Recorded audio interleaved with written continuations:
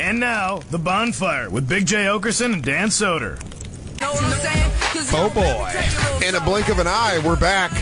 Live but not new. It's The Bonfire, Comedy Central Radio, Sirius XM 95. I'm Dan Soder. That's Big J. Oakerson. We're doing yesterday's show. We're doing, well, it just feels like yesterday we were in here with Rude Jude, having fun, watching the Today Show's second performance of Corey Feldman. Having a gosh darn blast. Gosh darn blast. We leave the studio. We think we're going to go do a weekend of shows. You in Virginia Beach, me in Long Island.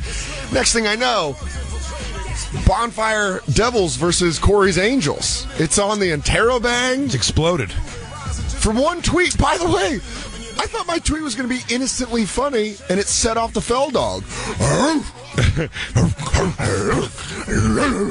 Get up off the floor and... So if you don't know, we have our doctorates in Corey Feldman's music degree, or in his musical career. That's what our doctorate's in. It's not anything else about Corey Feldman. We don't know the man. We've never met the man. We know a lot about his musical performances, which we've reviewed on old shows. As we said before, respect his acting. Oh, absolutely. Fantastic actor. Respect his orgy lifestyle. Respect everything about him. We honestly do. We're not just saying that as bullshit. No. When we read that article, we read that article totally expecting to...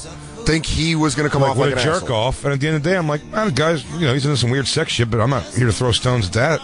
And then I was like, I don't know, something that girl went to a party, she was into it, and she just said she didn't fuck Corey Feldman. She seemed like a twat. And that chick seems like the villain in that story. And then both times we watched the performances, Jay and I have both felt that in a way we're worried we might be punching down. We don't want to ever punch down. I do worry. It's one of the, I said initially we didn't want him on the show at all because we're like, I don't want to bring him on just to have him be made fun of. No, I really got into the song in the background. You were saying that, I was like, as you said he hit the bridge, I was like, maybe we're wrong. Maybe, just maybe, we are completely wrong. I put it out there. I wanted to be an angel. I wanted to audition for 2 weeks at his house to be an angel playing tambourine. Let's catch up to where we were. Well, yeah, so we were going to have him, but then when we thought he was in Midtown, one day we were here, and we wanted to have him on, but almost to say, like... the night before the Today Show. We would have talked about the Angels, we would have talked about whatever. Listen, there's a lot of questions. We've read a lot of statements. We found out about the Angels. Was it from his website with all the rules about no men, you move into the house? Christine, look that up. That's not on his website. Does he put that out there like I don't think it was, but we found the rules one time, and I want to kind of know, because that's a point of reference that's made. But then one of the Angels left, went on Rude Jude's show, the All Out show on Shade 45. He came on, he interviewed her. She said they were allowed one meal a day, a vegan meal. We played the clip. Yeah. Rude Jude said it was weird. So, fast forward. Saturday night, was it? Yeah, it was Saturday night. No, it was yesterday. No, it was Saturday night. Was it Saturday? Oh, you're right. Because I was in the green room. It all started Saturday night. I was in the green room at Governor's. And one of our fans, a fan of Legion of Skanks, a fan of the Bonfire, Ashley, she tweets at him like he had a political tweet, and so she tweeted at him, "Hey, why do you only allow your Angels one vegan meal a day?" And then Corey started responding, don't believe the hate. That's where she started. That's where she started. Okay. And he said, don't believe the hate. And then he asked her where she heard it. And she said Bonfire. She said the Bonfire. She said us. It's fair.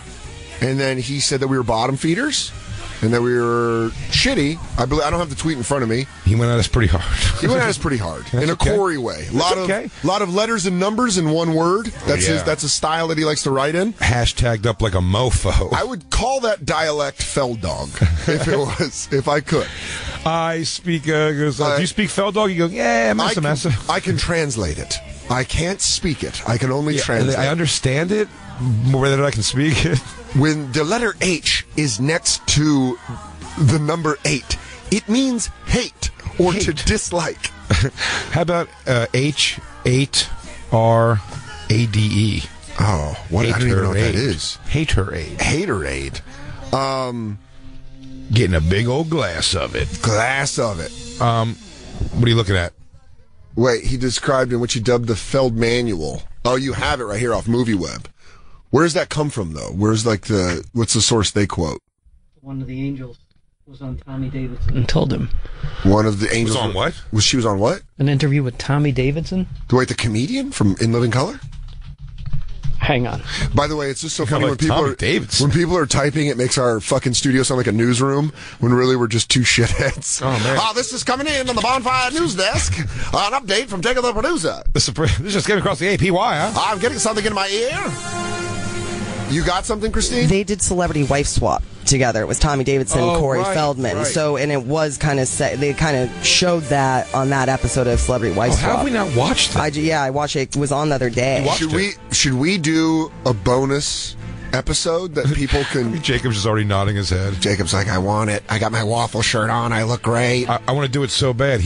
Man, I'll tell you what, I hate to ever admit it gets to me, but it only hits me for a couple hours, and I think we should absolutely watch Celebrity Wife Swap and break that down. Okay. I think it'd be hilarious, but like, I made a mistake this morning of doing like a fucking 20-minute of like a Reddit hole. No. Why? Oh, I don't know. Why do you go there? Why do you go there? I'm just like, does our show suck? No. Why do you do that? I'm fine. It's I'm like okay now. Yeah. It's like, but it hits you for a half hour. You get a nice little like, what the fuck, man? Dude, that's a dark place to. Some of them are funny in the sense to just go, because used to love it. Shows going stale. Like, we've been on for 1 year. Yeah, that's the YouTube generation shit. It's like, build big pop and then go fizz. I don't know who gives a shit. Anyways, back to Feld Dog. If we can ever by the way, just so you know, if we can make it possible, still the invite is out there. 844-266-3399. 844-COMEDY9 is the number. The Bonfire at SiriusXM.com is the email, and at the Bonfire SXM to follow everything we do along on Twitter and Instagram and everything. He can call in. But here's the thing. I don't want people... let's not tweet it. Stop tweeting it. Well, but see, that's the only way we're going to get at him. God damn it. So listen, I think we have to give up the fact that he's ever going to be on the show. Yeah. We're just going to have to be observers in the world of Feld Dog. We can't live in that kind of world of love. I'd love to discuss this with him. Bottom feeders, though. But I would love to discuss this with him. But you're not going to get anywhere. You're right. He's too egotistical. Dude, I had that. I had to explain that to an audience this weekend. Not the audience, but a girl in the audience. We had a drunk a girl. The Redskins played at 1. Yeah. She's wearing a Redskins jersey. She's a pretty girl. She's obliterated. And she's literally doing that like, and I am drunk. I mean, you know what you're talking about? Like, no, it's just the fucking staff here sucks. And they're shitty, and they need to learn how to act. And you're like, well, no. The staff here is great. I'm like, you're hammered. But I'm trying to go. They're trying to kick her out. I'm like, I don't want you to get kicked out. I'm like, it was the end of the show. There was literally 2 minutes left, and I was like, I don't want to get kicked out and have a whole thing here. I'm like, but you just can't, huh? And it's such a disheartening thing. You're just like, you'll never get it. You'll just never get that you're wrong here. But see, that's the whole thing. So Ashley tweets at Corey Feldman that, why is he feeding his angels that? He snaps back. Ash worries that maybe she's disrupted the chemistry between the Feld Dog and the Bonfire. So she tries, and I understand. She makes I'll be honest, at first it stung a little bit, because I didn't get at first that our campers were like taking shots at us to get in his good graces. But like almost in like the form of like, let's not lose this. Well, here's the fish on the hook. I immediately, when her first tweet was like, "Oh yeah, you're right. Maybe they don't care about me." I was like, I can sense the sarcasm. See, I didn't. In my mind, I was going like, does Ash think we hate her for some reason? Well, she doesn't follow me on Twitter, so at first I was like, oh, maybe she does hate me. But then she follows the Legion of Skanks, so I was like, okay, well that's in the same group, I don't know. And then I read her profile and I was like, oh, she's a smartass. And it was hilarious because she's like, oh, you're right, they don't care about me. To which you responded, why don't you send us nudes? Mm-hmm. To which Feld Dog said, he's like, oh yeah, see, this is what they think about you. Yeah. And me being vanilla, you send nudes, I'll feed you 3 times a day though. Yeah, and you can have all the meat you want, Ash. Yeah. But then it kept going where he kept trying to get her like, see, join my fam, and then I responded. So he really is like in a weird way recruiting. She's a pretty girl. From the picture and the Twitter, she's a very, very pretty girl. But that was the thing where I wrote back to her and I said, you didn't do anything wrong, Ash. Just don't accept a bus ticket. Yeah. That's all I wrote. It was hilarious. Thank you. That's all I wrote. And then that fucking snapped the Feld Dog. He blocked me. He blocked you. He blocked the Bonfire. He wrote something about me being a douche in bathwater, which I'm trying to find. Oh, he called us all kinds of bottom feeder. Christine, are you blocked? No, I'm finding this. Oh, you can walk in the world of Feldog? I can. Yeah. Christine, will you double agent it? Will you go in and be an angel? I was going to. You can play the piano a little bit. Like, if I lost 20 pounds and got a boob job, do you think I could one day be an angel? And he'd probably like tweet back something like, "Maybe if you try your hardest." If you #go for it. Oh, I'm gonna get Christine the blinky light up shoes. Someone put it on Twitter. They found them. Oh, They found where you get them. can we get Comedy Central to get all of us? Oh, can we? Hang on. Jason, Tennessee says that the last song is just that the newest one he did was a cheap knockoff of "Amen" by Kid Rock. Thanks for the call, Jason. Let's play that. Let's see if he's right about that. Hold on, I'm trying to find the one where he talks back to you, but I can't. Did Feldog delete the tweets? We're doing our Bonfire research, and I'll tell you this. Is he deleted all the tweets about us? I don't know. I don't see, unless I went You think back. he just nailed Fiore? You think he just fucking rocked Merkface out of his world? Yeah, Merkface was like, Did I get I'm going to blocked? tell my father the king. No, you're not blocked. You're not blocked. Yeah, I'm you're in. Not blocked. I'm using Hold your- on, let me look. You're still in his world. I'm still in, yeah, you could still walk in the world of, oh, wait, Big J. Oakerson, or I don't care. But this is from yesterday, and the shit went Is it down. me saying I don't care? No, someone said to unblock you. You wrote, all campers need to tell the Feldog to call the show tomorrow. Yeah. He blocked us. I'm assuming he's talking about you because you're temperamental. If you don't call tomorrow, you're one of our fans was calling him pussy, lame, or afraid of words. And then Feldog wrote, or I don't care, which is, you know what? That's a solid response, Feldog. We get it. Here's the problem. I keep wanting to just stop and be like, this guy's mentally ill, and we just can't do this. He is, though, but he is mentally ill. But in some... I'm holding on to this outside thing that, like, he could be reasoned with. You can't. I don't know. Listen. Okay, here's the Ash Dog. Why do you only, Ashley wrote, why do you only give your angels one vegan meal a day? And he wrote, LOL, why, the letter Y, do the letter U, rely on bottom feeders for your YR press? I mean, he writes like a 16-year-old Staten Island girl. Click on tweets and replies, and you'll see all the shit that he wrote, not just tweets. Okay, there it is. So you'll see all But how his far responses. back? What is it? It's 2 hours. That's time marked different. I want to, let's give to his charities so he could just become his friend again. Oh, you want to donate? You want to get in through his wallet? Dude, I'm totally fine going through his wallet. Let's get light up shoes for the staff, and then let's donate some money to the Feldog. And then he'll be on our show. Here's what blows my mind. This is a kid again. Been in a lot of great movies. What I don't understand is, like, what? Why does he think this is good? You know, why does he think this is good music? Why is he? Well, that's the whole problem. That's where he could probably critique someone being a pretty shitty actor. Very easy. If he watched me acting, I'm sure he can comb through it. We've talked about this endlessly, about how basically if he just took like small, by the way, I think he straight up deleted the entire thing with all of our fans. Wow. It's not on there. Well, you delete every time he. I got him. Every You time he bans somebody. I'm up with him talking about Hillary Clinton. I'm saying, but every time he bans somebody, It's great. It gets rid of them all. Oh, really? Yeah. Oh, Yeah, but he's using mine. yeah. So all the tweets on us are gone. Hashtag New Kids on the Blocked was probably my favorite one. When he blocks you, he always does creative wordplay. I'll give the guy this. Fucking great at wordplay. Oh yeah, absolutely. He's a pun machine. So it kind of started this thing. Now that it was like he was upset at us, and then a lot of campers. Which thank you to everyone that tried to get him to call into the show, and no one was really too mean to him. We try to avoid that, but now it's kind of gotten to the point where we just gotta fucking leave it alone. With I guess him. so. I mean, like, He's not going to be reasoned with. He doesn't want to talk about it. In his world, we're just bottom feeding haters. Hate, and that's HATERS.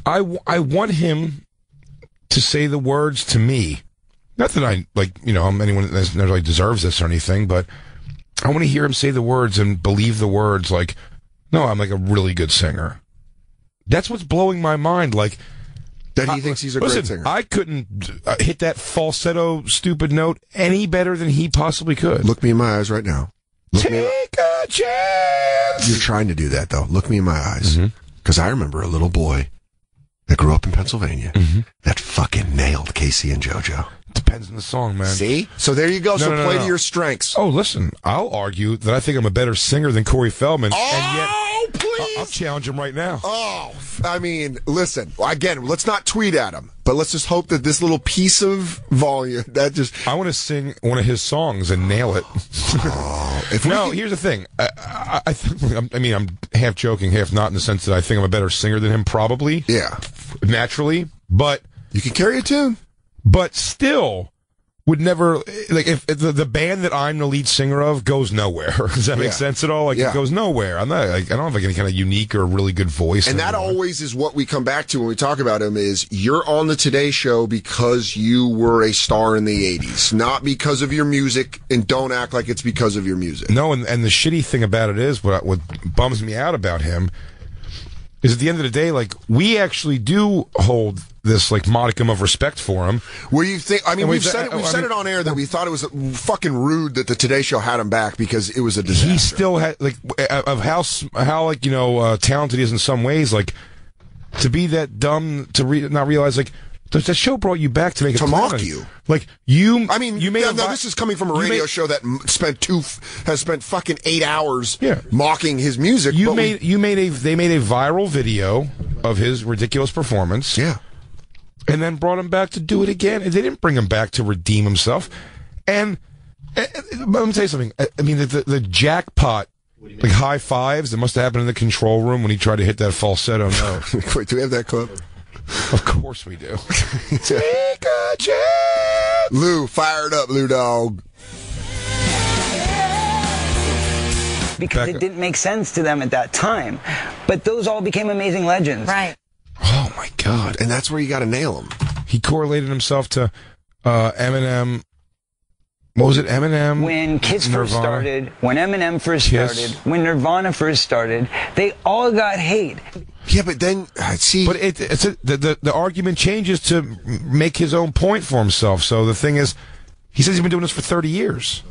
That's what he told Sharon Osbourne. He's been doing it for 30 years and laid out all of his CDs and 45 records and everything like that. So it's like, now are you just starting out and getting hate? Or this is why I said that this is kind of the end of the whole saga. Is because... Well, here's the thing. At the end of the day, I don't want to... I can feel... I don't want the guy to constantly be dealing with bullshit from us. Like, I'm not trying to ruin his life. I just have some real questions about this fucking performance. You know what I mean? Oh, fucking Ash. What happened? I just saw a tweet because I was blocked. Uh-huh. She is a smartass. She tweeted at Corey Feldman, have you ever watched Billions on Showtime? Oh, I saw that. I didn't see that. I was blocked. That was my first time seeing that. Tip of the cap, Ash. You really are a smartass. I think I'm falling in love with this girl. She's like, and he wrote, don't have time to watch TV, so nope, never heard of it. All right. Schedule's too busy. See that one where he said why he couldn't call in because his schedule's too busy? He said, what did he say to you, Merkface? He wrote, I'm too BZ, capital B, capital Z. Here's the rule on fucking Bonfire Twitter from now on, Christine. You only tweet in Felldog. Or for the day. I mean, by the way, he she really shut down there. She's like, oh. I know. By the way, I couldn't go forward with the way she genuinely reacted to me telling her she had to tweet like Corey Feldman. You're so sad in your face. And then he goes, there you go. It's exactly how much they care about you. Tash. Yeah, he does not like us. No. I get it. He made fun of campers, too. That was where he crosses the motherfucking line. Oh, he says that all our fans are stupid sheep and whatever like that. Like sheeple. Sheeple? These aren't sheep. These are BZ people. Yeah, who we entertain during the day. Who are driving their car, but I was trying to think of car with a number. You can't do it. It's so hard to speak Felldog. It is, but I wish I could. I wish I could get fluent in it. Man, someone should make a... JK, DS. Someone should make a grid on how to translate words into Feldman. That'd be great. And then you could use Feldman Rosetta? Yeah, Feldman Rosetta. Hey, I'm Corey Feldman. Do you want to speak like a delusional asshole who doesn't ever fucking know what's really happening? First things first. Dress like an old-timey assassin. Yeah. Second news. Shine your face up like you're about to be in a prize fight. And you have Vaseline on your eyebrows so the gloves will slip right off and not hook your skin open. Dress like an Olympic-level fencer. And then never carry a sword. Or you're handling a beehive. It's fucking done. I mean, it's done. It came to the conclusion that we all knew it was going to come to is when he found out he was talking to us about him, or when he found out we were talking about him. Of course, he'd call us haters and bottom feeders. You could probably tell by my outfit, if you're wondering where I've been for the past 4 years, I've been in Starfleet Academy. Yeah. I was playing a video game, and then a real spaceship came down and sucked me to space. I'm now an ensign in the Starfleet Academy. I've seen so many different worlds filled with dancing and angels. Hamster's last words to me were, hey, always live our dream of getting into Starfleet. Yeah. So now, here I am, an ensign in Starfleet. Honestly, if he said any of that, I'd almost be like, oh, that's hilarious. As I've always said, if he said this was a joke, I would be like, man, this guy's a fucking genius. He's a genius. If he came out and was like, yeah, that music's ridiculous, of course. He's like, I wrote that on a Casio when I was high on nitrous. I mean, but he says things instead. His world, it goes, Michael Jackson goes, I can make that a huge hit. Dude. And I'm like, I'm not letting him because it's my art. That was a tweet that I just fucking saw that blew my goddamn mind. Reading it. Well, I was trying to find the tweets about us, and then someone asked him about his performance on Howard Stern in 1992, and he backed it up by saying that Michael Jackson said that he would have made that fucking song a hit. Song? What was that song? What's wrong? Oh, Howard What's Up Stern with the 92? Was it What's Up with the Youth? Hold on, I'm trying to find it right now. But that is, that's insane. I mean, maybe he's right. We don't know. It does like a newsroom in here. We don't know what happened at those pajama parties, but it could have. He could have rolled over and been like, you know, I could make that a hit. The fucking popper. Hey, Macaulay, give us the room. Macaulay, we need the. Would you mind giving us the room for a moment? He's swirling a glass of wine. So, CF. Is this the song? No, it's Human Nature, dog. No, this right here is the song it's going to be. And it's about what's up with the youth in America. It is what's up with the youth. Gang violence, drugs. But I just want to get a peek. By the way, and to his compliment, and pause this for a second. Howard Stern's fucking great. That's great. To his, much to his credit. Yeah. This new song, I don't even remember the song from the first Today Show performance. What? Go for it. Yeah. Okay. Now it was like but I mean, I'm in my head. If you're like Corey Feldman now, that falsetto note, like the new ones. Oh, that erased you. To give peace chance. That erased you, like the Men in Black thing. Yeah. You heard it. And you're like, I don't know. I don't remember any song because I remember "Go For It" mostly because of the dancing. Go for. So is this it. the song? Yeah. Give us a little in the middle of this. Oh, Jacob's having a sidebar. Yeah, you wrote it yourself? Wrote it and produced it, yeah. Let's hear for Corey right now with the song. Let's all start dancing, baby. Go ahead, Corey. I mean, Howard's shaking his ass. And he has, and Corey Feldman doesn't get that this is like a joke. I mean, there's a little person in a grass skirt next to him. Do we say he's got rhythm? The guy's got rhythm. Dance like I mean,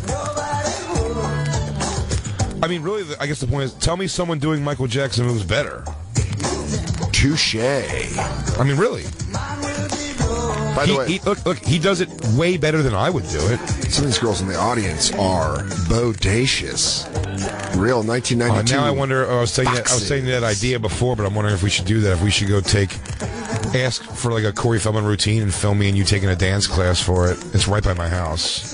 We have the whole crew go in one day and we film that as like a supplemental thing. The Today Show performance dance? Because those are the best moves. Of course. That's updated. That's modern. And he lip syncs. But see here, at this point, you're like, oh my God, that chick was hot. At this point, you're like, okay, man, he's trying to do a music career. In 1992, I bet the song wasn't that ridiculous. Yeah, it was. I mean, listen to it. I don't know. There's a lot of shit in 92 like this. But then, it's clear that Howard Stern... you're right. It's like, would this be in the world of, like, come, baby, come, baby, baby, come? Like just dancey, kind of like 90s shit? He also did lip sing everything back then. That guy's great. I don't know who that guy is. Stuttering John. That was Stuttering John? Yeah. I didn't recognize him with that long-ass hair. All right, so we get it. Yeah, we get it. Oh, by the way, did we ever check if that song Amen by Kid Rock? Yeah, it sounds nothing like it. No, that guy was wrong. Yeah. It was like a knockoff version. It's a real stretch. Well, we got a great guest coming in here in 5 minutes, and there's other stuff I want to talk about, but I guess we can say that as of right now, the chapter on Felddog and the Bonfire is ending. We have this right here. Our buddy, Tyler in Arizona, just wants to know if we want to... He's still unblocked. Is there any last words? No. No, just let it go? Dude, we're not going to change nothing. Let's let it go. Let it go. Yeah, no. Not even going to chase him. Just like, you know what it is, though? Should he say, and let's do this officially now, because what we never got to in this was, they said, like, they apologize. Oh, you know what? You're absolutely right. Because they apologize, they don't mean any harm. Yeah. You know what I mean? They just want to talk to you, and he goes, I haven't heard them try to apologize at all. Well, they said forgiveness is the only way, and that's our friend Jenny Jen tweeted at him and actually had a kind of little back and forth dialogue with him. And he told her, answer, 0 fucks. Oh. Yes, they're fans of Corey's. It's National Compose. Oh, okay, this is a different thing. Oh, this is Merkface starting it all up. Merkface really got in there. Yeah. Dug his knuckles in. Cares about the show. Sirius is global, not national. Duh. How many F's given? I mean, are you shitting on our range of who we reach out to, Corey? Is that him? He said that? Yeah. What'd he say? Because now I'm just kind of getting a little upset that you're just trying to take on the fucking Bonfire. Don't rev up 0 to 60 Soder. But it doesn't matter. Here's the thing. It's national exposure, he wrote. For the sadness. Sirius is global. You're like, all right, dude. For the sadness we've caused him, I'm sorry. You know what? I'm going to back that up by saying, for any frustration or anger or sadness. But I want to have a real, genuine, open dialogue with him. 844-COMEDY-9. Oh, this is fucking perfect. The ball's in your court. So, yes, Tyler.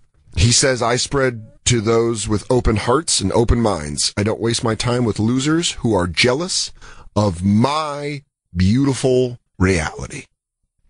Hell yeah. He's right. You know what? Love that. Love. You're right. I would, honest to God. Well, if I had the room for them where I'd have to see them all the time, I wouldn't mind having a house of hot teen runaways. But how do they get there without the bus tickets? Well, I'll send them a bus ticket. I'll buy. I'll buy a bitch a bus ticket from anywhere. Yeah. By the way, if you're accepting bus tickets, you should be kidnapped because it's bus. Make them at least fly you out. Oh, me? I'll buy a bitch a bus ticket from anywhere. Me? I got that bitch a Greyhound like yesterday. Get to the station. Go to the station. It'll be there waiting for you.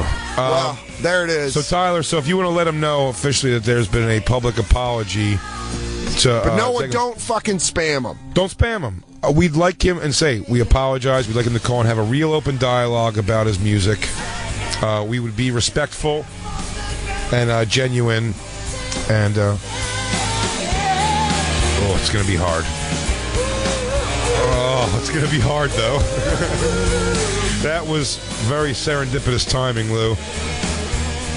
Did you hear what just happened there, Dan? No. We're just like, I go, and listen, we want to have an open dialogue. We respect you, and we just want to give you a chance to talk it out with us. And then that falsetto came in, and I was like, it's going to be hard. Yeah, no, I heard. But he said he just laughs at the haters. It's just a few dumb kids in their mom's basement. It's true.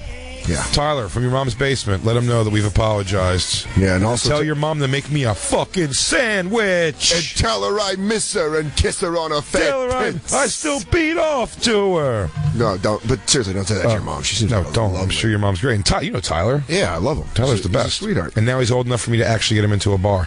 Mm-hmm. Which I'll do next time I'm in Arizona. So Tyler, let him know he's been apologized for. 844-COMEDY-9, 844-266-3399. Follow us on at the Bonfire SXM. Dan Soder also. What's good? Where's our plugs? I want to. Dude, hold on. Sarah McPants has tweeted me. His texting infuriates her more than his child abductions. I'm more upset with keeping with his language more than keeping women in captivity. I take offense to the word. You wrote all campers need all campers need to text the Felddog to call the show tomorrow. That's what you texted. I did. I wanted them to. He blocked us all and then wrote and then someone on Twitter wrote, call this nigga show, you silly goose. And then Corey Feldman wrote back, I take offense to that word. But thanks. I take offense to that word. Geese.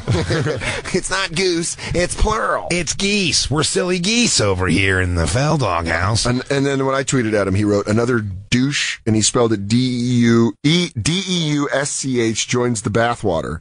Thanks for showing me your face. Now I can letter 4 get it. Number 4? Yeah, and then I had to go to the store immediately and get a bunch of ointment for that sick burn. I don't know if Corey Feldman realizes this, but I had to have skin graft surgery yesterday because of that. Sick-ass burn. Yeah. I thought it was psoriasis. I thought it was. Turns out it was just a sick-ass burn. Yeah. Everybody, Dan Soder is going to be at Hyenas in Dallas, Texas, Thursday, November 3rd through Saturday, November 5th. Get your tickets at Hyenas Night. Oh my God, what a mouthful it always is. I'm just going to put it on dansoder.com. You got to, but right now you can get tickets at hyenascomedynightclub.com. For fun. hyenascomedynightclub.com. No spaces, so many letters. You know what? Hyenas, you could take a little page out of the Fell Dog book here and fucking shorten that up, maybe. Throw a couple of numbers right there. Maybe instead of nightclub, it'd just be like a picture of a moon. Yeah. And then a moon and like a billy club. Big J. Oakerson's going to be at the Stress Factory in New Brunswick, New Jersey. That's Thursday, October 27th through Saturday, October 29th. That's this weekend. So go to bigjcomedy.com for tickets. And then shooting second season of What's Your Fucking Deal for NBC CISO at the Bitter End in New York City, November 6th through the 10th. Go to bigjcomedy.com for tickets to that, too. I'm going to be guest miking on a lineup. That's going to be so fun. That is fucking stupid. The lineup is going to be great. Christine already told me the lineup of my show, and it's a dream lineup. And listen, I know, I was excited the way they worked it. Christine is kicking ass, by the way. And then, booking the show with Rebecca Trent and everybody. It's going to be a lot of fun. And all the Bonfire guys are going to come hang out. Next Tuesday, dude, live Bonfire. And next Tuesday for the New York Comedy Festival. NYComedyFestival.com for tickets. We're doing a live 6 to 8 broadcast of the Bonfire at the Village Underground in the West Village. That's the same place we did the 1-year anniversary show, but this one, the difference is that it's going to be, in fact, live, going out over the airwaves as we do it. It's going to be a lot of fun. Hope you guys could be there. We'll be right back. We have a fun guest coming in. It's the Bonfire.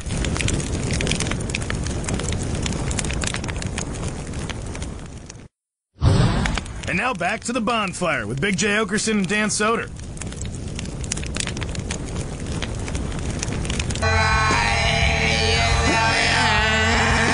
That's the one part where I'm like, I'm leaving. I'm walking out. You know, you're right. I don't get this Nirvana kid. I don't like it. It angers me. It's the Bonfire, Comedy Central Radio, Sirius XM 95. I'm Dan Soder. That's Big J. Oakerson. I sure am. That's a band, Nirvana, that came out, and when they did, ooh boy, did they get hated on. Oh, wait, no, they didn't. No, they got H-hated on. What's his name on the phones? Matt and North. No, wait, no, it's Mac. Mac in the Carolinas? No, he's in the car. Oh, he's in the car? That's what he's in the car. Merkface said? You don't have to take his call, but he told us to look up the Dunning-Kruger effect to explain Corey Feldman.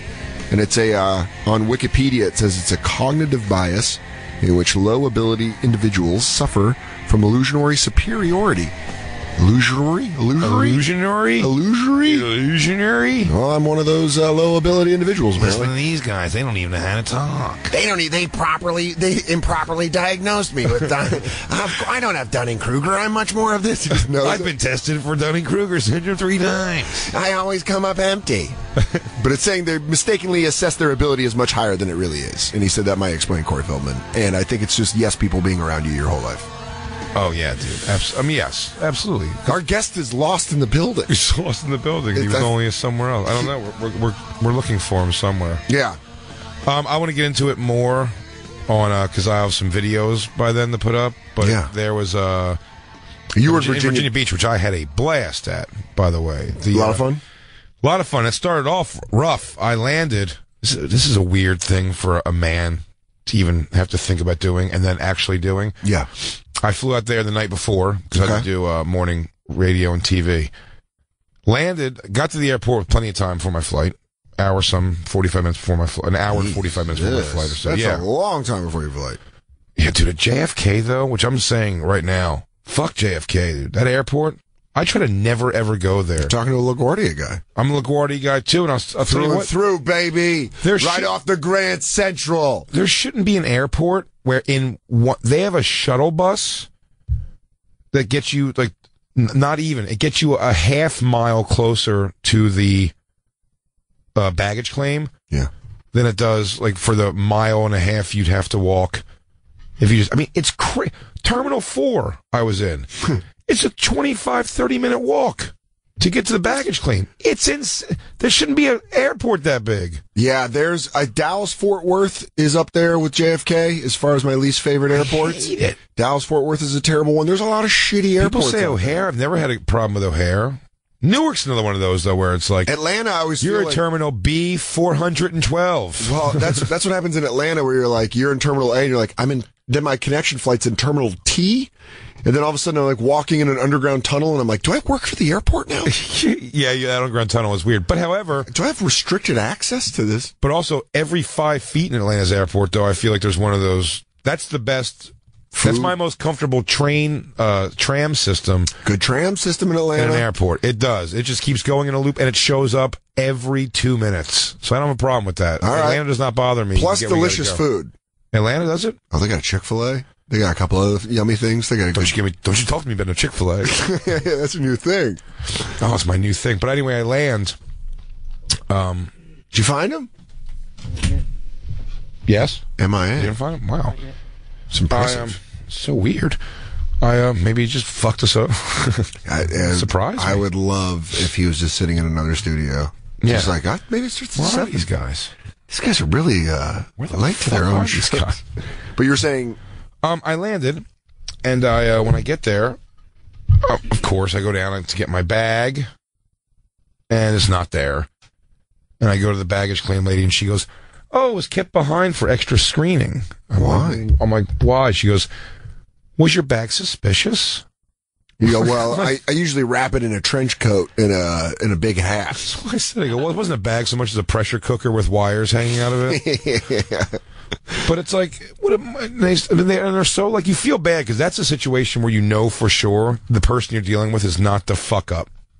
Yeah. You know what I mean? Like, you're not. Well, also, they let but you you're know, angry at the uniform they're wearing. Yeah. Do you know what I mean? So you're like, you Delta cocksuckers have fucked me again. Whenever I call Time Warner and curse them out, I always tell the person, this isn't about you. This is about the blood-sucking company you work for. Yeah. And then I let them have it. Yeah, but it's really, it's in a, so I came in early to do radio and a morning TV thing out there. Yeah.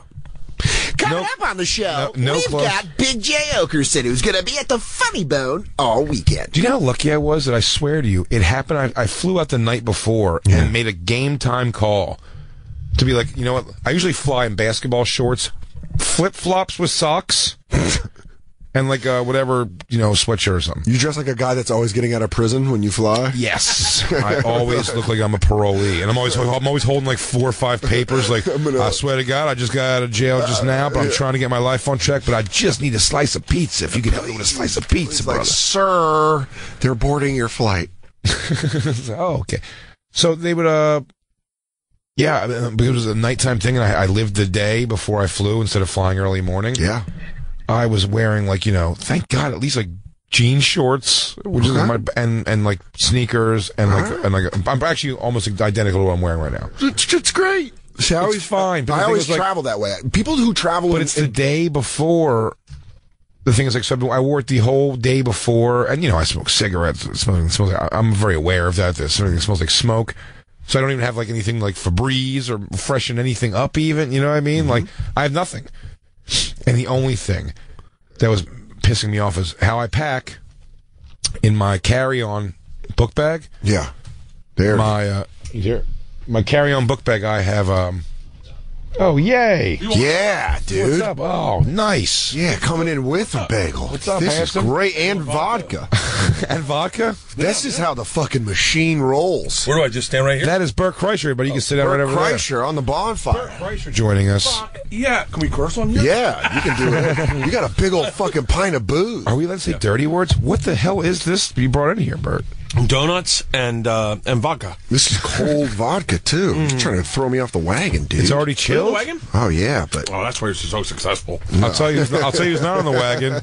Jay. Me and Lou. Oh. Me and Lou got busted up on vodka on this show. Hey, how was Virginia Beach? Oh, dude, it's so fun. We're just talking about that. He flew in. Yeah, they didn't lost my bag. Now, what I pack in my carry-on bag is my laptop, my PlayStation, my games, and all the cords for that stuff. Yeah. Except for my controllers, I put in my book bag. I put in my send it along luggage. Do you pretend you're flying the plane when you take off? Do you pull it out? No. I'm saying I send that in the in the plane. I send it on the bag I check always, and they send it. So I got there. I landed at like 10 o'clock at night. I'm doing radio in the morning, but I'm not tired at 10 o'clock at night. I'm like, I'll go play video games and just hang out in my hotel room, and then.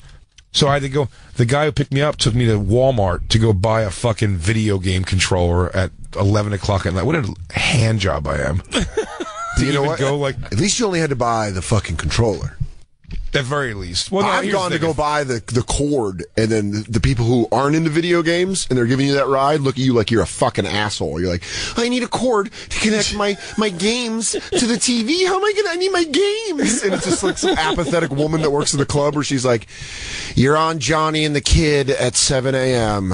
I'll pick you up outside. I'm like, I need my cord. I've never seen this. There was a sticker on the back of the TV that said if you hook up a device like a PlayStation or an Xbox, it will destroy this television, and we will charge you $800. Wait, and I was like, that can't be real. That's not true. So here's hilarious. That's Virginia rules. Who makes that television ever? Yeah, guys. Why would you make it? I mean, here's an HDMI cable, but use it at your own risk, dude. I mean, get the fire extinguisher out. God damn it, Johnson, this is the perfect TV. Are there any faults? One. If you hook up a video game system, it will explode. But you know what's hilarious? Make it. I was so dumb in the beginning. Now, I'm a real big believer, and I think we are different on this, Dan. Are you let housekeeping into your room? Never. Or you do not Never. I'm the same way. They don't fuck with my room. I'm an everyday, get in there. I call you and for Steve them. Byrne. You guys are like fucking serial killers. You go into their rooms, and they're organized. Their computer's on the desk, not on a pillow next to their bed. No, my computer's on the pillow. I'm not jerking off at some desk. I don't want to see my. I don't want to see my batch on that glass on top of the wood. Good luck. That's all. That's exclusively where I jerk off. Is at the desk. You batch on the glass? Oh, dude, that's where I get my work done. No, I catch it. I got my center field mid of napkins that I get. You catch it? No, I my body can't be doing anything other than having an orgasm. That's like shooting heroin while driving. You gotta. When you have an orgasm, your body needs to be let go. Let go. Just. Well, listen. I do that when I'm in the shower, but when I'm at the desk, I cap it. Oh, I learned. I did. Is that learn, weird? I did learn trying.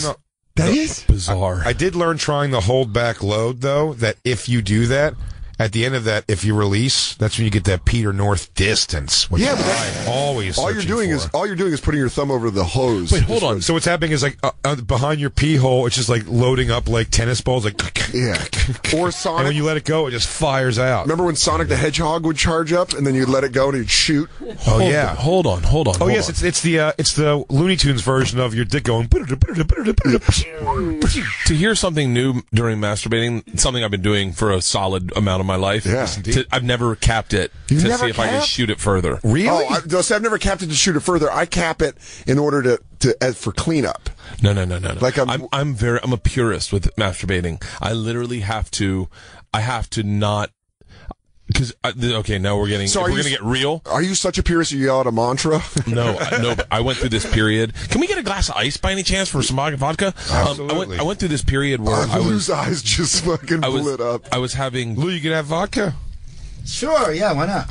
I was having depression issues, and I was fucking psyching myself out of orgasms. Really? I was like, I'd go to have an orgasm, and I'd be like, well, the problem is that I'm married. I've been married 12 years, 13 years, and I can't, and if I had sex, say Monday, I knew I wasn't going to have it again for a few more days. That's just not the way married sex works. You don't just have it all the time. Yeah. And so I was building it up, and then when I was going to have my orgasm, my brain would go, "You're not getting this again for a while. Make it good." And I'd be like, "No," and then I'd miss it. They were like regressed orgasms. And really? So, I've had that before, but with like. When you're like, I think I'm about to finish, and then something will happen in the room, like a lamp will fall, and then I'll be like, and they're like, all right, just finish. And you're like, I'm like nervous, like I can't. Not that I would go soft, but I'd almost stay hard and be like, all right, well, now I can't. So now it's just going to be fucking. I've definitely had the unenjoyable where it's like, I'm trying actually not to finish to this particular video I'm watching, but it gets too close, and you're like, no. So you like click off the video, but then at the same time, you're also like, oh, yeah, it's half happening. It's over. It's over. There's that little tiny bit runs down your knuckle. And the you're like, hottest girl I've ever had sex with in my life at the Laughs in Albuquerque, New Mexico. I think she was a call girl, and but she like stayed after the show. We had sex. She was your Alabama. She was Alabama. She was gorgeous, and I was like about to finish. We were having sex in the comedy condo, and I was about to finish, and then she's like, "Don't finish yet," and I was like, and it just like started leaking out of me, where I was like, "No, God, no!" You're like the waiter with the breadsticks going, "Oh, they already got the meals turning around." Oh God, you guys don't want breadsticks? Oh, yeah, I slipped. Those are my favorite. My favorite orgasms ever were when it was a one night stand and it was a premature ejaculation. Those are my favorite. Way early. I love it. I love them so much. One of the waitresses from the Boston Comedy Club. Really? Yeah, I had sex with her, and I was like, "Oh, she's gonna be pissed," but I was like, "I don't care." So that's my question to you about you're such a purist with orgasms. If you come quick, you're just like, "Now here it comes." I love it. I love it. I love it. Can you go again right away or no? No, it's a wrap. No, it's a wrap. We're gonna have to check the gates. We'll be back tomorrow. Guys, someone get some caution tape. I don't need anyone touching this dick for at least 12 hours. You don't even get the 20 minutes later, harden up again? I have one night in question and one song. I had just gotten my ass waxed for a TV show I was on, so I was totally bare. Totally bare. Balls, butthole, everything got waxed. What was the most painful part of that? My asshole. Yeah. They do your asshole. It's tender. They paint over it and push into it and rip out of your asshole. Was that the worst itch too? What was the worst itch when it started coming back? No, I don't remember that being bad, to be dead honest with you. I actually remember nothing but joy out of that. It was pain doing it. You can find the clip online if you type in Hurt Burt ass wax. It is the funniest thing I've ever done in my entire life. Yeah? No questions asked. It's a lot of funny shit. Half the reason that I've ever worked in this business is that one clip. From a while ago, from a long time ago. Yeah, Cher got a hold of it, and this is how long ago it was. Look, in 2001. Wow. Cher got a hold of it and sent it out to everyone, as a Christmas. Really? Sent it to everyone. Gave them tapes of it. Really? Yeah, it's fucking, go towards the end and you can see me. That's me as a dominatrix gimp. At the Bonfire SXM on Twitter, Instagram, and Snapchat. Look how young I am, Jay. It's so weird. I knew you at this time, but it's like I would say you haven't changed at all. Isn't that weird? But yeah, look at him like, holy shit. Oh. Yeah. She's waxing my asshole. This will be going out on at the Bonfire SXM on Twitter. You can check this out. Oh, was it just brutally painful? Oh, dude, it was insane. But that night, I met up with this girl Rachel. Whatever. She was a producer on my show. And, I took her to the bedroom. We were at her house, out partying. I want to say Neil Brennan was there. I can't remember. Okay. But all I remember is it's the first time I heard the word chutzpah. Oh, yeah. He has chutzpah. This is in New York. This is in L.A. Oh, okay. And they were like, Neil Brennan has chutzpah. I didn't know what that was. Yeah, he does. You know what? Neil does have chutzpah. Yeah. And I was like, oh, that's interesting. And we went back into her bedroom, and there was a Ja Rule song. Dong, da dong, dong, dong. You know that song?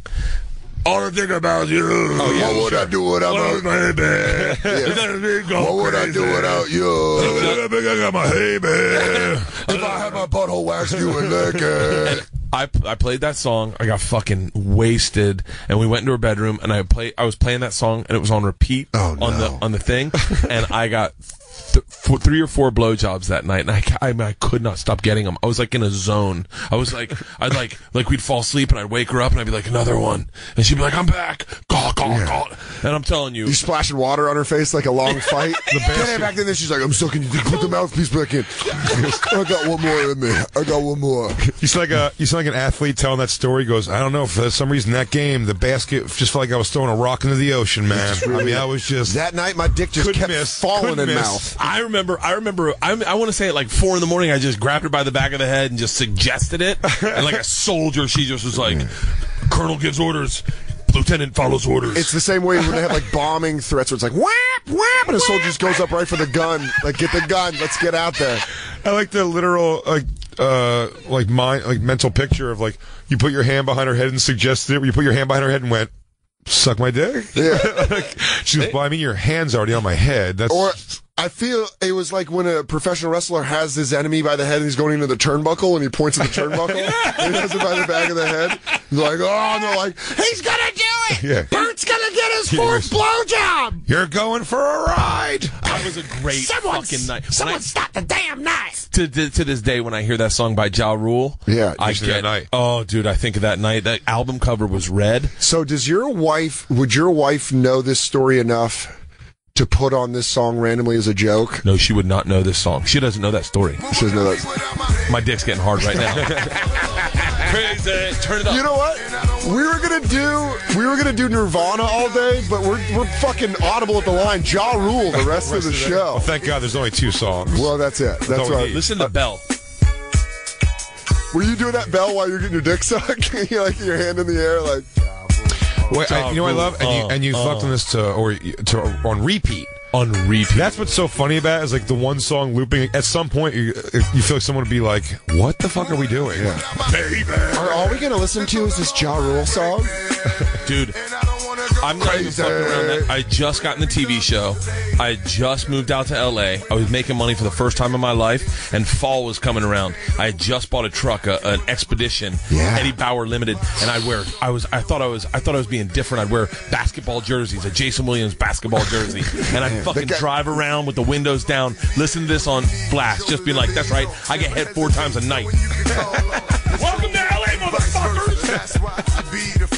Someone at a stoplight was like, look at that guy over there in that jersey. I bet he gets his dick sucked all the time. How far? Could they even see the jersey? How far back was your seat in that bitch, though? Oh, dude, lean back. Gangsta lean? Gangster. I couldn't even see over the fucking dashboard. Did you have leather seats? Oh, I was making $5,000 a week.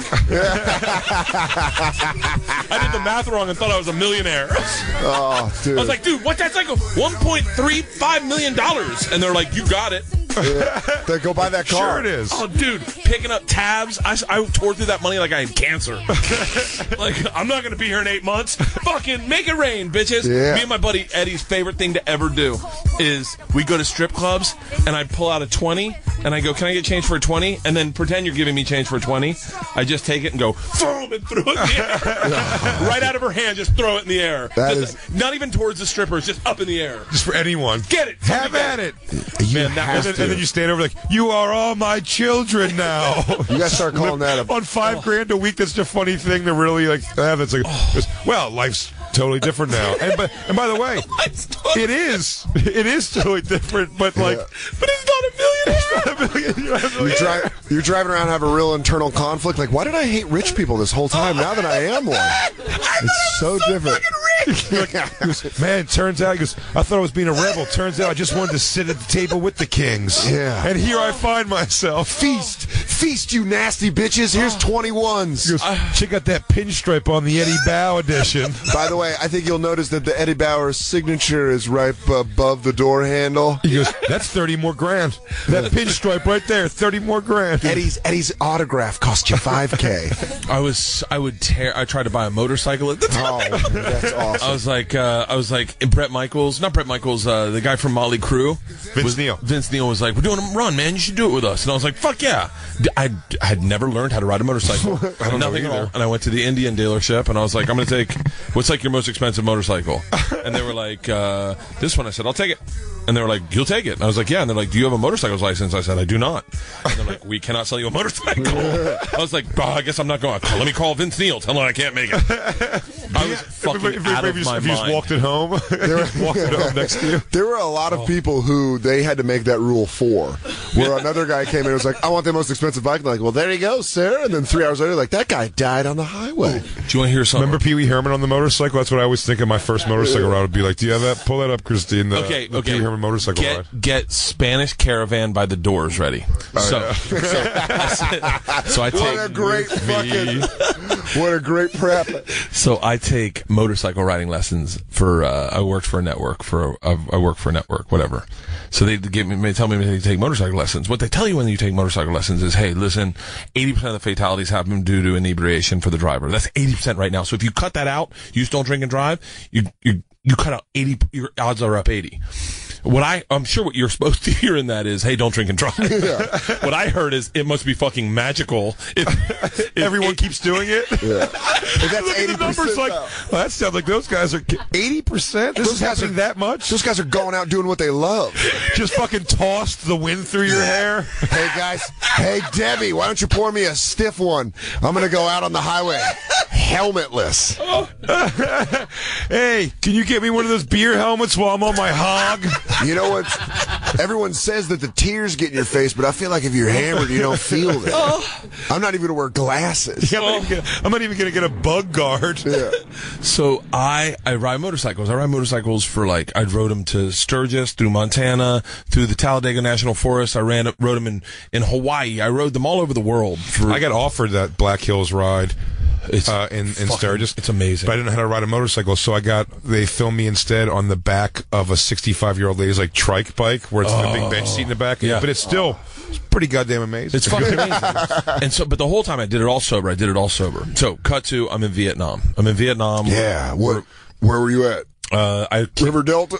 Yeah, something. Were you like co-headlining with Tom Rhodes? What are the reasons they're being in Vietnam? Yeah, fight a war. We were in there to go. We were going to do a 6-hour hike into the jungle. Is in the world's biggest cave. You type in the world's biggest cave, Vietnam, you'll see it. It's fucking amazing. Filled with bats. Crazy. Hike through the 6 hours. Pit vipers. Downhill, uphill, it's like being in an Oliver Stone movie. 6 hours in, spend the night in jungle, 6 hours out. We got Sherpas, we got porters, we got everything. And then we get out of the jungle, we get into this bus, we're soaking wet, we're beat, we had a bad night's sleep, we're tired as fuck. I walked 33,000 steps on my Fitbit, both days. We get out, we get to our farm stay, and my Sherpa, I see them all hanging in a circle.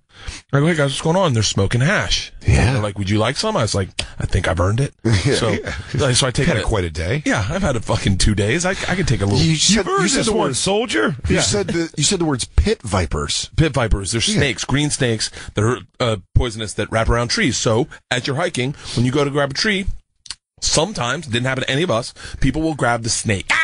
So fuck that shit. So that is the hike you're on. No. So when you get done and they offer you a bowl of hash, you're like, I'll take it. Yeah, that or a gold emelet. It is. I take a conservative hit of a highly energetic hash. I feel very good. I then get a big, tall Vietnamese beer. I pound one of those, open my second one, take a second hit of hash, start drinking my second beer. I'm feeling really fucking good. And out of the corner of my eye, I see a motorcycle. And I'm like, if there was ever an opportunity to ride, yeah. So no DUI laws in Vietnam. I'm in the middle of nothing but rice paddies. Yeah. It's just rice paddies. You're knee deep in the shit. I'm knee deep in the shit. You're 2 clicks outside of Da Nang. 2 clicks out of that. You guys are turning this into a bit. Who's going to stop you, Ho Chi Minh? Yeah. No one's stopping me. Charlie don't care about motorcycles. So I go to the guy who owns the farm stay. I go, hey man, I noticed you have a motorcycle. Do you mind if I take it for a spin? He goes, have you been smoking hash? I said, I have. And he goes, perfect. You're going to love it. He goes, take Spanish Caravan. Get your headsets. Go up just like 100 yards up into the rice paddies on this dirt road. Take a left through the rice paddies, and it opens up. It's like a little stretch. It's like a quarter of a mile. You can open it up. It's totally safe. It's flat. It's a bridge. It's an earthen bridge that's been there for 100 years. He goes, just listen to Spanish Caravan by the doors and fucking open it up. This sounds like something I want to go do. So I take the motorcycle. I go, you have a helmet? And he goes, you don't want one. You don't want one. He goes, let it be. You're out there. And so I get headsets. I get my fucking thing. I go to the thing, hit Spanish Caravan. Tell me if this isn't right. I take it. I cut into the 2 rice paddies. Yeah. I settle. I look at it. The sun's setting. There's oxen on each side. Birds are sitting on top of the oxen's head. And I'm like, here we go. I fucking click it down to first gear. Fucking hit it. And open it up. Boom, boom, boom, boom, boom, boom. And I start getting 10 miles an hour, 25 miles an hour. And I'm fucking hauling ass, and I'm having the most spiritual moment of my fucking life. I can feel my face splitting earth, splitting time, splitting space. My hair is racing. Oxys are looking at me like, you're a bad motherfucker, Bert Kreischer. The sun's winking at me. I'm like, this is what it's about. This is what life's about. I'm feeling it. This is what love's about. You're vulnerable. All the fun's happening between your legs. And all of a sudden, cut it. My phone rings. And I'm brought back to earth. And I look at it, and it's Joe Rogan. I go, hello? And he goes, powerful Bert Kreischer, what are you doing right now? I go, I'm high as fuck riding motorcycles through rice paddies in Vietnam. And he goes, you're a bad motherfucker. Yeah. He goes, listen to me. These life experiences you have to remember every fucking single part of them. He goes, this is what stand-up's about. Fuck Travel Channel, fuck that. He goes, you go out and you live these things and write about them on stage. Bring them back to life. And I was like, I will. And he goes, I'm not going to take you any more time. So I'm like, okay. So I fucking get off the phone with him, crank it up, Spanish Fairing comes back in. I'm just... Now I'm turned around and I'm going back and I see my shadow racing me. My shadow's in front of me. And I'm like this total Peter Pan moment. I really am Peter Pan. And I'm flying. I'm like, fuck yeah! I'm literally holding on thinking if I let go, I'm going to die. And my wife calls. She immediately is like, what are you doing? I was like, it works so well with Joe. Yeah. He was so supportive of this idea. Yeah. So he goes, everyone in the world understands why this is a fantastic thing to do. I go, I'm high as fuck riding motorcycles and race paddies in Vietnam. She goes, get the fuck off the bike. She's like, you're not the machine. You're a father of two. You have high blood pressure. Go home. And I just fucking walked him home. I walked the bike home. What happened? What happened to a man enjoying life? He's better half call. Tell him to stop. Joe Rogan gives you this most spiritual answer. He goes, these are the moments where you open up your soul and you find out the true makings of a man. And your wife's like, moron! Get off the bike, you idiot! 85% of people die like this. He was like, for the first... This is how people die! You know the statistics! It's the most reason people die. It's the 80 percentile. This is how you're gonna die. You're not like a condom in Haiti. Like, what the fuck? Oh, fuck. The best part is that night, I go back to the farm stay. I get the bike back. He's like, did you fall? I was like, no, my wife called. And then I couldn't like crank it back up. My energy was kind of zapped. She's like, we have an IEP meeting with Isla's teachers tomorrow. You've got to fly from Vietnam to LA. So I get into bed. And the fucking owner of the, this is, I swear to God, true. Owner of farm stay. I'm in bed. He comes into my room at like 2 a.m. 2 a.m. He opens my door. He's like, hey, buddy, how you doing? I'm like, I'm okay. Sits at the foot of your bed. Yeah, he's in my room. He's in my fucking room. And I'm like, is everything okay? You having a bad dream, buddy? He's like, I know you kind of bummed out about the wife phone call and everything. I thought you could use this. And he leans over to my bed and he hands me a puppy. What? I swear to fucking God. An emotional pet? He goes, no, a puppy. No, I'm saying something to make you feel better. He's like, I thought you could use this to cuddle with. And I was like, fuck, thank you. And I cuddled with a puppy. Hey, buddy, you sleeping? Well, this squirmy little thing I got right here, this is Reginald. Yeah, he's your new best friend. This is Nigel. He's never made me feel sad. You know what he does? He rides in a basket on the front of the motorcycle when I take my spirit drives. Figure you get home and tell Rogan the story, and he goes, I never called you. He goes, whenever you want to defend yourself doing something dumb, you always believe that I call you. Your phone is right. You're just talking in a dial tone. And you're right, Joe.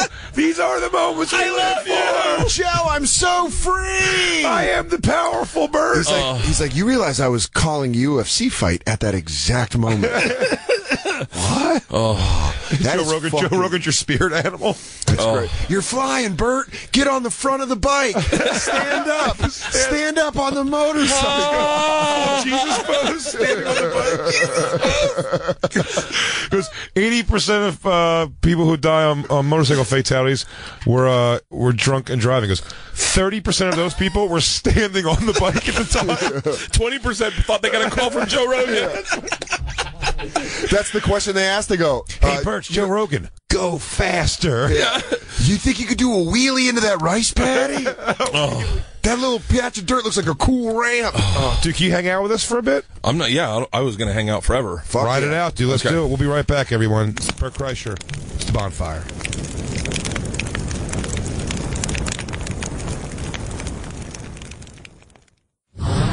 And now back to the Bonfire with Big J. Oakerson and Dan Soder. It's the Bonfire on Comedy Central Radio, Sirius XM 95. Our guest is Bert Kreischer. I'm guessing is somewhat hard from us playing this song? Kind of. Oh, I love, man, it brings me right back there. Like, I love that. Hardcore. Really? You know what's funny is I have an Outkast mix on my phone. It's just all the Outkast albums, and I hooked up with a girl to it.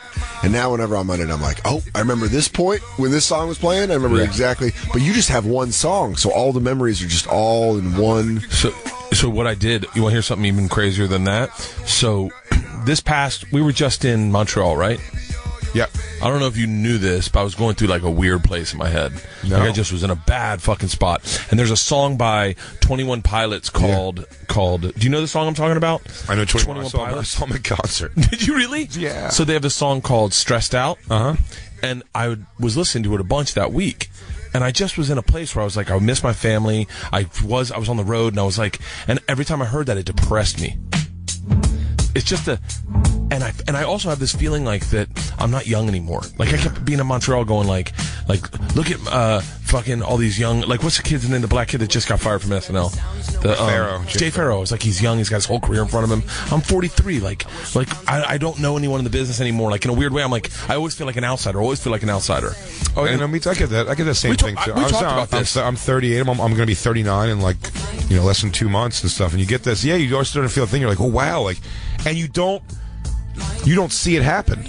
It just happens one day. You don't know what happens. One day, I said before, when like young comics come up, like the new guys who they're doing something good, like they have a sitcom or something, they go, "Hey man, I'm like a huge fan of yours." Like, what?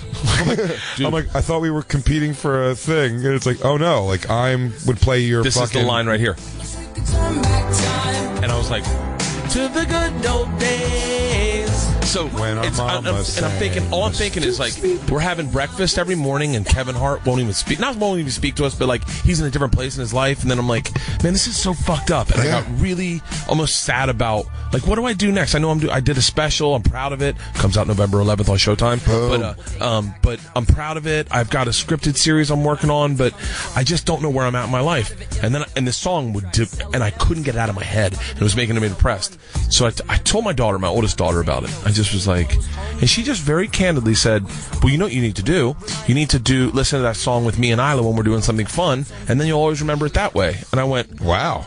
Are you my fucking kid? Profound. I was like, shut the fuck up. Can we get high? It's very profound. She's like, Dad, I'm already on it. Yeah. Those Fruit Loops are laced. She's like, Dad, what we have to do is change your Pavlovian response. Yes. Father, you react differently. But this little conniving little girl is like, let's go to the trampoline park and listen to it. She just wants to go to the trampoline park. So, your daughter is going to be a criminal mastermind. We listen to this all day, and now when I hear this song, I think of that day we all went to the trampoline park in Arizona. So it actually worked. Yeah, it totally worked. So you can totally take a song that makes you sad and just do something Yeah, let me get one hit. There's a button on it right there. You need to make money. What? I went with Justin Edbrook, right? Yes. I went with him like when I was in LA one day, and he goes, 21 Pilots is like this new like hot band that like it's like the biggest ticket right now on the road. Like, I have 2 tickets. If you want to go see it, go get some dinner and go see it. Me, him, and Christine went out for dinner. And then Christine had to leave. She was flying out that night. So she had to leave. So the only person who would make sense more to be at this concert. And then me and Justin had my agent, who's a big galoot also. Just me and him surrounded by 12 to 16-year-old girls freaking the fuck out. And we're just going to sit there with our arms forward like I mean, it's good. The drums are good. Drum riff is good. It is interesting. There's 2 of them. There's only 2 guys in the band. I always love that, man. It's a track, and the drummer wails, man. I saw White Stripes at Madison Square Garden, and I was like, oh, I'm excited to see their backing band. And then it was just Jack and Meg White, and you're like, oh, fuck. Like, they play. I saw the Black Keys like that, and they do have a band. Yeah, they do. I saw them at Barclay, and they had a bassist and a keyboardist. But Jack White and Meg White just played those 2. Best live show I've ever seen, no questions asked, is Modest Mouse. Really? Destructive. Played it. This sounds silly, but played it just like you wanted to hear it on the album. Oh. Identical. It was almost like it was a... That's kind of great. I do like that. Was a great old David Spade joke about... the Hollywood Minute. Talking through... No, but in his special, actually, from Arizona, where he's like talking Take the through... Hit? He's like REM. He's like, we're here to talk about. He goes, just play Automatic for the people and make it sound like the album. No tricks, no funny stuff. Christine, you were nodding your head. Modest Mouse. They were great. Where'd you see him? You have a microphone. Yeah, I saw him at the Wiltern in Los Angeles right when that album. Hold on. I saw him at the Wiltern at Los Angeles. Was it right when the Float On album came Yes. out? Yeah, we were probably at the same show. It was the greatest show I've ever been to. It was amazing. It was. I literally have been looking for them to start touring again. They haven't toured since. It's the album. Are we becoming best friends right now? Wait a minute. Did you go to the bathroom halfway through Bukowski? I was gonna piss. I know you. That's the good people. Good news for people. Oh, a stranger handed me a beer. Great fucking album. Yeah, it is. It actually, I'll tell you this. Good news for the people who like bad news for Modest Mouse. Dude. Is a fucking fantastic Dude, you want to know something weird? I literally at lunch today walked by Radio City Music Hall and thought to myself, out of nowhere, I go, oh, remember when I saw Modest Mouse here like 10 years ago? Swear to God that happened to me today. And it was great. Amazing. I saw him right across the street, show. and I thought about that earlier. Jay, you'd love it because the singer smokes while he plays piano. It's so cool. That is badass. I'll tell you, I would never. I've tried. I can't do the recorded songs of Mumford & Sons at all. If I saw him in Bonnaroo, we saw him in Bonnaroo, dude. They're great I was live. blown the fuck away by them. You know what's funny, man? The guy's playing drums, singing, and smoking a cigarette, and he's just like a badass dude. A band that they think they've got a couple good songs, but I saw them at Lollapalooza about 5 years ago. Fucking Vampire Weekend had Great. one of the best sets where I was standing in the middle of it like, these motherfuckers are having the set of Lollapalooza. They just fucking went balls out, and you're like, these guys just performed their ass. He was up on the stack. He was like, like one of those performances where you're like, man, this guy really gives a shit. About that, it's like the war on drugs. Like you just kind of, but you just zone into the music of that. Yeah. That's more just like a musical. Yeah, but Vampire band. Weekend. There's no energy to it necessarily. I love when you get an album and then you listen to it and you're like, it's okay, and then like 3 months later it just starts playing. You're like, oh fuck, I slipped on this album. Yeah. Like this is a great album. Like I'm trying to think of the one. Dawes, DAWES. Yeah, I've heard it. So I literally, Andy Merkface just went nuts for that. I like those a lot. dude. I listened to it. It's a fish head though, right there. Yeah. Are you a jam band? Yeah, of course. Yeah, I've Are you really? southern, south in the south. That's I didn't know. Dude, I saw Widespread Panic in a room full of 300 people. I saw Dave Matthews at the Cow House or the Milk Bar in Tallahassee with maybe 150 people. That's crazy. Before they were known. Yeah. Your age is right in the wheelhouse of in Florida. Did you see like young Marilyn Manson? No, because that wasn't my vibe. What we got was there was a. Oh man, I wish I could remember more of the names, but like Derek Trucks was coming through there, but no one knew who he was. You would think he was like 10 or 12, and so. But yeah, I was listening to Dawes. Just to justify, I fell off a waterfall and fucked up my back, and I was addicted to Oxy for like a month and a half. 80% of people who fall off waterfalls are drunk. No, I was rappelling. In the middle of rappelling, Joe Rogan called me and said, "This is what it's about, Bert. He goes, rappelling down waterfalls, baby. Let go, embrace." Yeah, let that rope. You know that rope in your hand? Let it go. You don't need it. You're a powerful motherfucker. Mighty Bert, motherfucker, Bert Mighty Bert, Mighty Bert Crusher. So Let go of it. my wife got me told me to get a marijuana prescription for LA, so I got one, and I smoked a lot of weed, and then like probably I'd say maybe a month ago is whenever we were supposed to start doing the Funny or Die tour. Okay. Remember they canceled dates? Yeah. So they canceled dates, and I was home, and I was just like, and they canceled all the dates I was on, so I was home for like the whole month. I ended up stopping drinking, and obviously stopping smoking marijuana. Yeah. And so and then I realized, oh man, I've been using marijuana to kind of help with depression or whatever, or just right the boat on a low day. You right the boat, and and then I was like, wow. So I've been away from weed. Then I get this Dawes album, and I go to this my buddy Cowhead's cruise. I hear Dawes for the first time, and then type in when the tequila. Cowhead from Tampa. Yeah, right. when the tequila runs out. Mike Calta, great guy. Yeah, fucking love Mike that. Calta. It's his show is Cowhead, and so I go to our friends the Gruzins, and we were having a good time, and someone's like, we should go get wine, and so I was like, I have a one hitter. I have this like Pax pen, and I take a hit, and I'm walking through LA, and I just got high for the first time in like a month. Oh, it's the nice one. And I just went.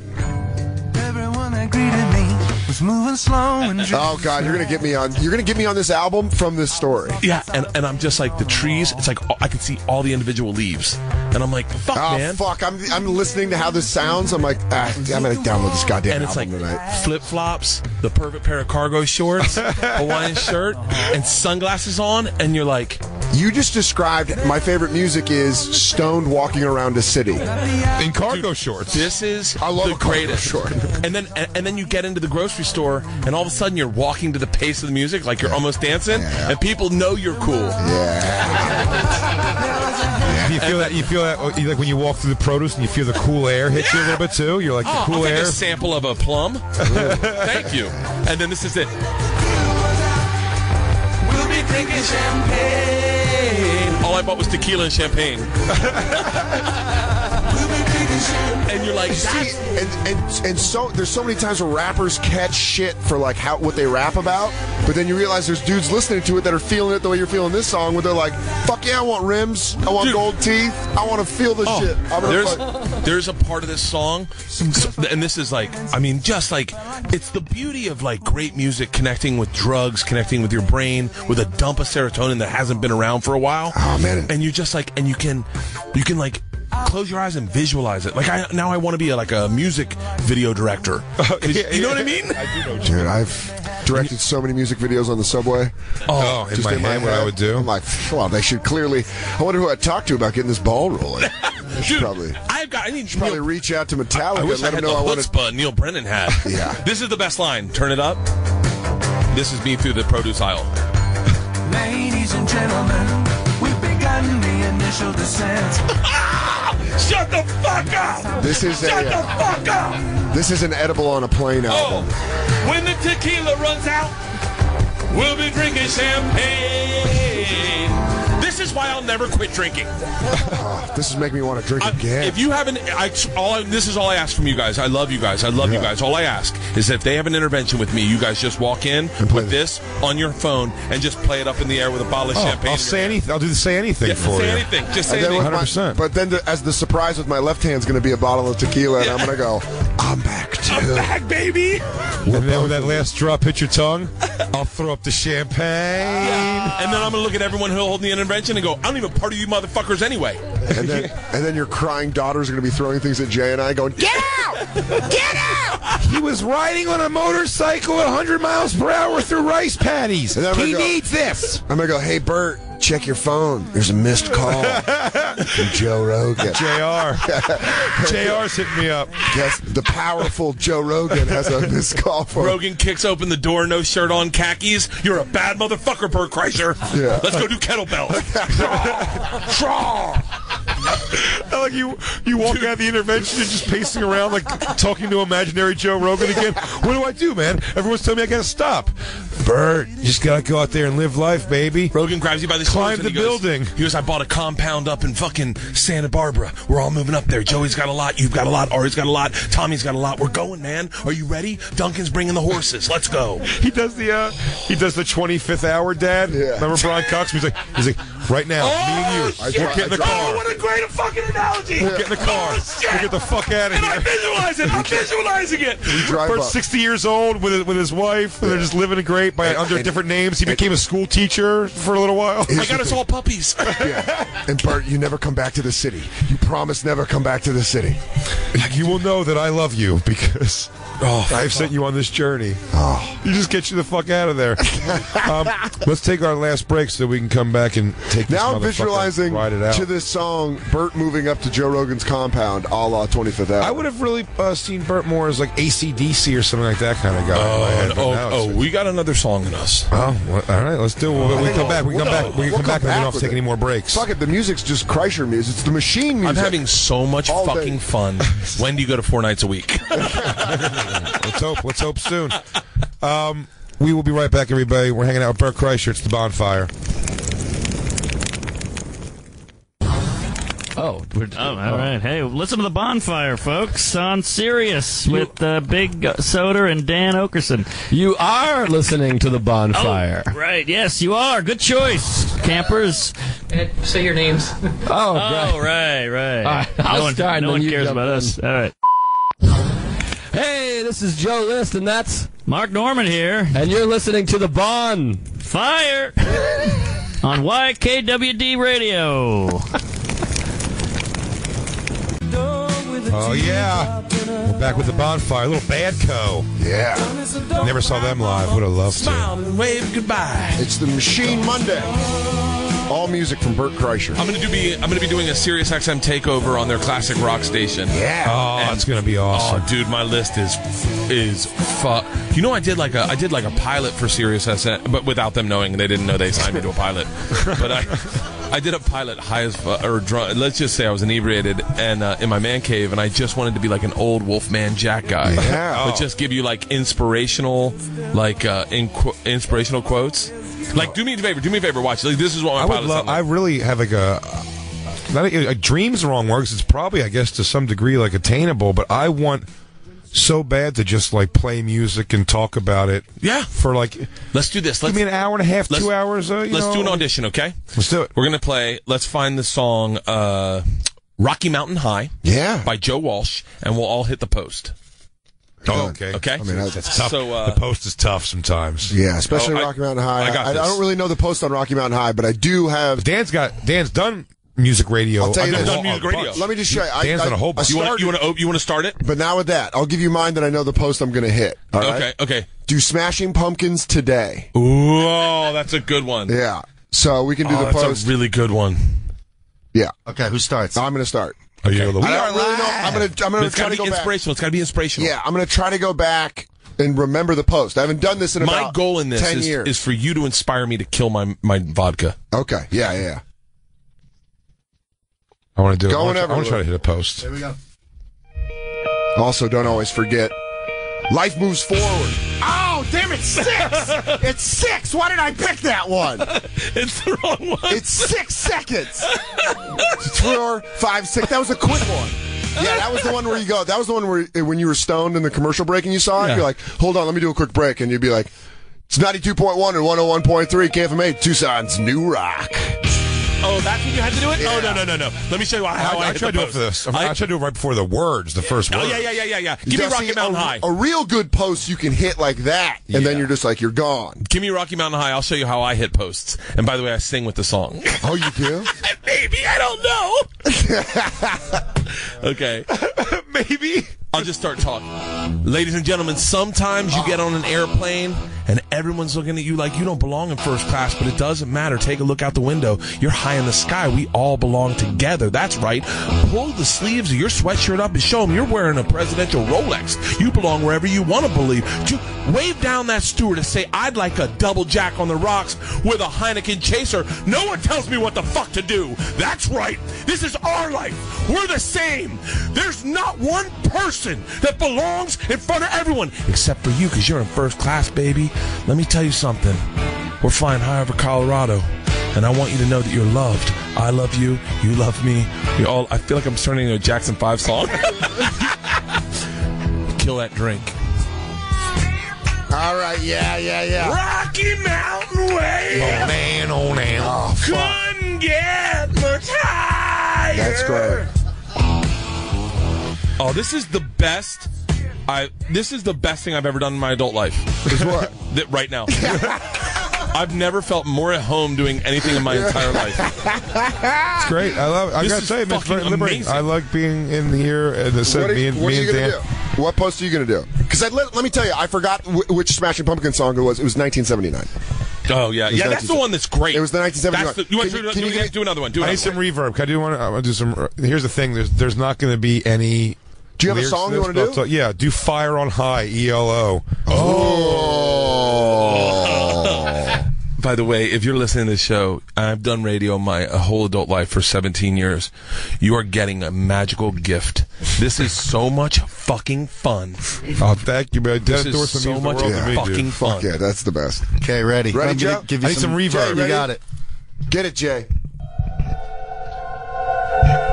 Oh, I feel like it's going to be so much of this I was waiting for the... I like how he starts out his post. Yeah. You're like, no, hey, you're listening to the Pulse of Pennsylvania, WPPP. I'm Big J. Oakerson. You guys are here to rock out. Are you feeling a little ELO? Are you feeling a little fire on high? Wait for it. Not quite yet. Feel it. Get your drinks out. Fill them up. Rip a couple of Hollywoods off the table, because we're about to party, instrumental style. This song never kicks in. I thought I was going right, because this song was always my favorite, so I wanted to like talk over it all when it finally kicks in. Yeah. Can you skip ahead, Lou, at all?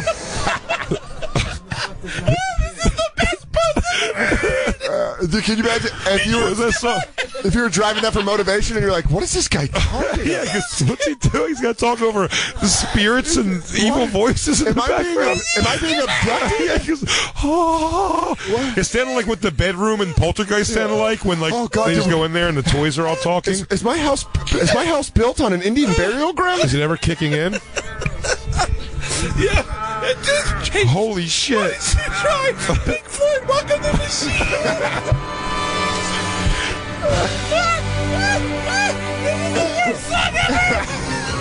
Oh my Christ. It's got organs? Wait, it's coming soon. I'm checking it out. Give me some reverb, Lou.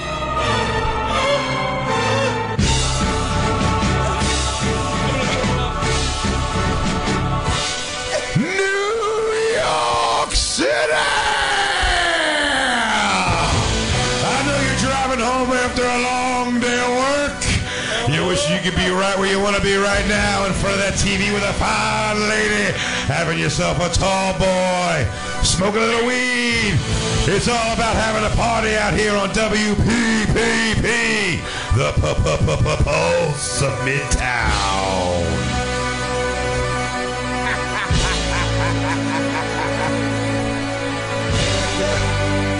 This song is so fucking epic. Dude, I always want to be introduced. He goes, a 6-foot guard from Villanova. Oh, that's even the best. If we do sports announcents, yeah. Kick on 79. That's all I want to do right now. Kick on 1979. Yeah, sports announcements. Kick on 1979. Can you skip forward a little bit? Hold up. Here it is. Can you skip forward? I almost threw up twice during that. Oh, no, that's not a good one. Fuck, I'm trying to think of a good sports one. Fire on High, ELO. No, that was too much. I got it. Here we go. You got a different one? Sports announcements. Okay. But yours is fucked up. You have a list of songs? Lou, this is a clear one. And while Bert's looking, do Beastie Boy Sabotage. For a sports announcement? Oh, yeah. What? Are you kidding me? Go for it. It's your dream, buddy. This is how I'd get my fucking team geeked up. Let's hear it. It's for freestyle swimming. That's what Dan grew up knowing. Yeah, this is my mom's boyfriend was a over 50s swimmer. He was a master. He was in the Masters swimmers. Really? Yeah, it was really traumatic. And just make Dan go to see his mom's boyfriend. My mom used to drag me to over 50 swim meets when I was 12 years old. I had to that's gonna be fun. No, I had to sit in an indoor pool and watch grown men. Just smells like old dick, chlorine and dick. I wish we could have this show where we just go back through the entire year of Bonfire so far and just retell our stories to Bert, because his reactions make me enjoy it all over again. Like I want to tell on you. I go, ooh, Dan's mom used to bang swimmers, and then he had to hang around the locker room with a bunch of 50-year-old dicks swinging in his face. Ready, brother? Go. I'm trying to think of the worst song to do. Here we go. 50 and over Master Swim League presents the Gold League 4x1. He's 53 years old, works as a postman, Ronald Hughes.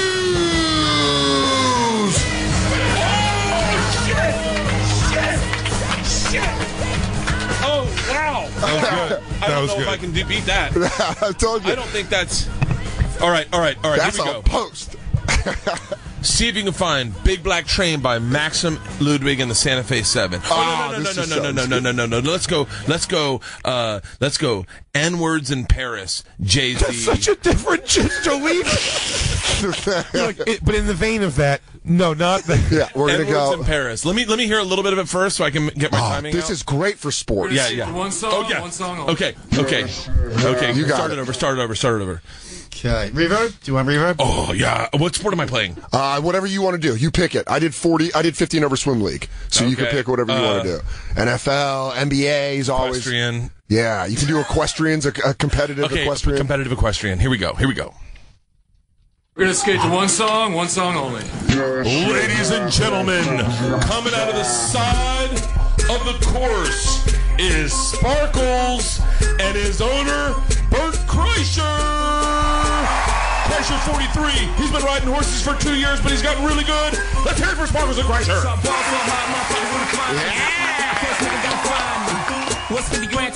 Maybe I should have got a different sport. Here I go. Let's go. I'm doing girls junior varsity badminton. Nice. Let's go invisible touch. Nice. Ooh, interesting choice. That is fucking great. Yeah, especially girls. I'm gonna have to make up. I'm gonna have to make a position. It's legally questionable. Girls volleyball. I'm the coach. Invisible touch. Penn State football. Yeah. Ready, buddy? Yes. Hey, Chicago, how you feeling out there? I'd like to formally introduce you to our brand new flanker out of the great state of West Virginia. Her name's Dorothy, and she knows her way around a shuttlecock. Shut up! That was fucking great. That was great. Dang it. All right, give me another one. Give me White Zombie Thunder Kiss 65. Ooh, but again, you have to leave out the. We'll just see about that, Jack. Oh, you're gonna talk over that? Yeah, that's the one. I don't. Oh, with the you're talking about the album version. It starts with like they're changing channels and a thing. Yeah. Oh yeah. Okay. Hold on real quick. Fucking good. Hold on real quick. What should I do? Competitive ski jumping? Yeah. There we go. Und welcome to the German ski jumping competition.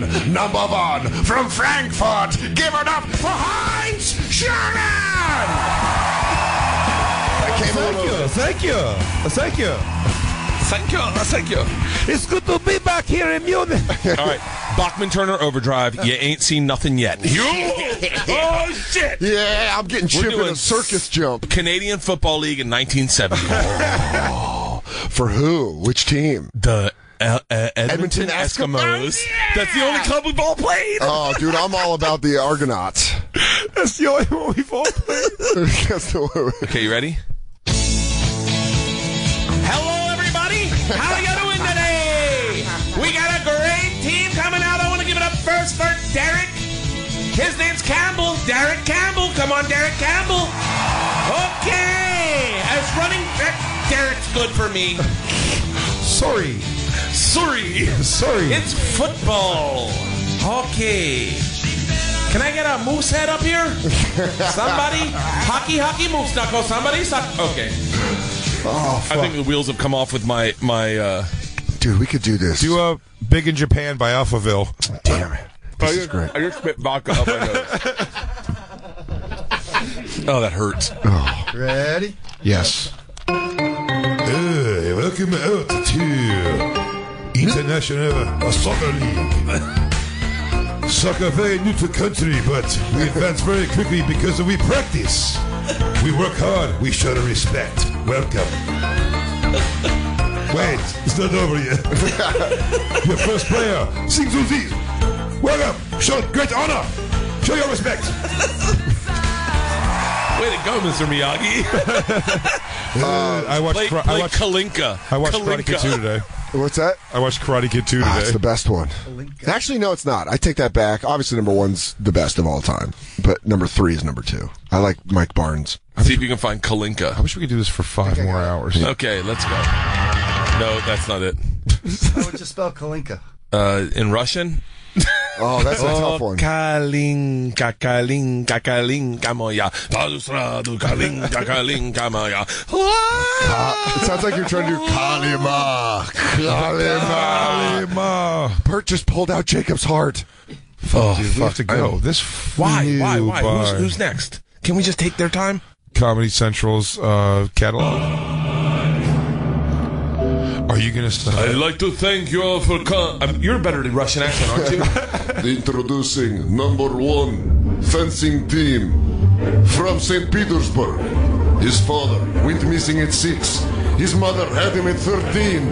Give it up for Igor Romanov. God damn it.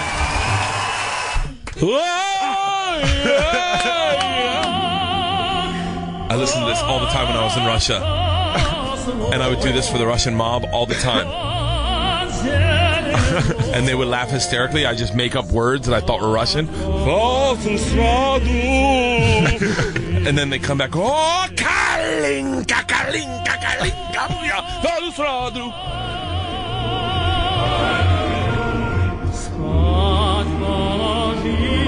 guys, my hour special airs on Showtime November 11th at 10 p.m. It's called The Machine. If you want to hear about the time I robbed a train with the Russian mafia, it's on that special. Here we go.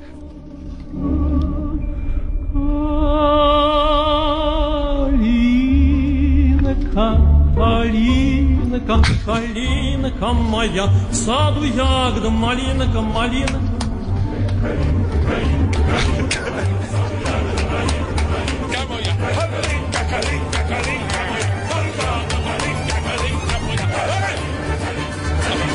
This shit. The impressive thing is, much like Rocky IV, Bert turned those Russians around, and now they're on his team. By the end, they were chanting the machine. The machine, the machine. November 11th, Showtime. Bert Kreischer's The Machine. 10 p.m.